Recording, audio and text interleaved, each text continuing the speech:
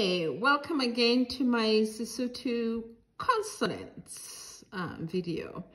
For people who are learning the language, I try by all means to avoid all these many long names that we use in linguistics. So let's begin with this term here. How do we produce the sounds p and b? You notice that we put our lips together. That's why it's called labial.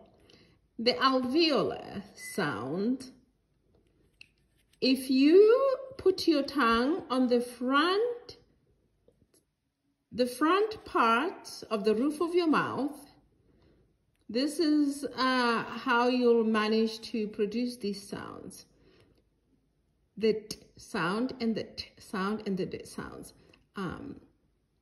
They are all located at the roof of your mouth, but the front part. That's why they are called alveolar. That region has a special name, but I'm not going to go into that right now. And the velar are more in the throat area.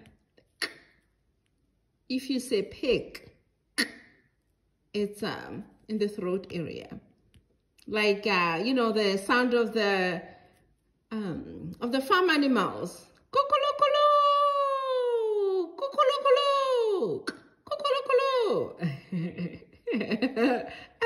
You see, there are benefits to living in the farm. And the sound, this is the sound you would make if you got something stuck in your throat. Well, that is as far as I'm going to go